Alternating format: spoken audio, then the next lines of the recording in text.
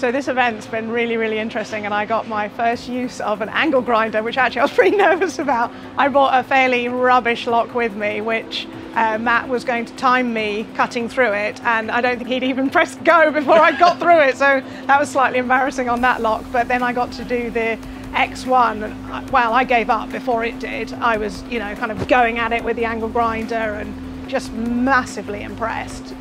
If a bike thief has got one of those, they've got to be pretty gutsy to be standing there making all that noise for all that time that it takes to get through, because, you just move on to a different bike that isn't protected, like bikes with those locks on. It was very, very impressive.